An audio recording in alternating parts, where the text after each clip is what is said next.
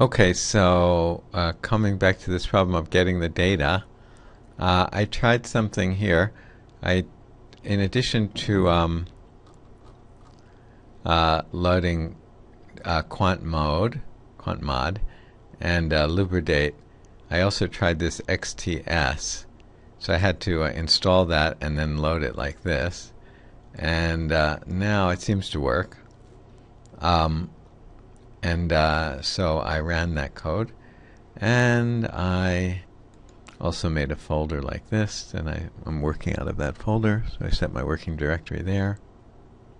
So like we said here, he's creating a new variable called employment rate, and he's changing the heading of that like this. Let me do this next part again. So now we do this, and that generates that. And then we do this. So we're going to make a data frame. And let's just take a look and see what this looks like. So it looks like that, but there's no column heading here. So we're going to take the row names from here, which these are the row names actually, I guess by the way this was created.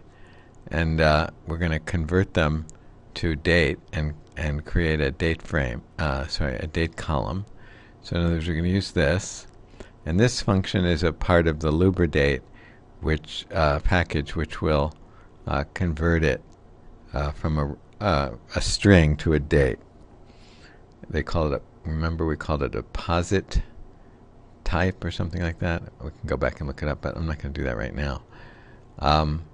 So let's try that, and then let's try head again. So now we have that. Okay, and this is actually a date type now because that's what this function does. And the next thing we're going to use is what they call it. We're going to create a time series object. Now it's already a time series, but this is already a time series. These are not important, but this makes it a time series. These two columns, but if we make it a time series object, it means that a special kind of object in R, which just means that it has some extra functions that we can use on it in that case, some methods as they call them. So we are going to take it as it is and make it a time series. So I guess we're taking the rate as the input, because I guess we're not taking the whole data frame. We're just taking the rate as the input, and then we have to say when it starts and when it ends, and it starts at the minimum date that we had in our data frame, and that is the month. What's that?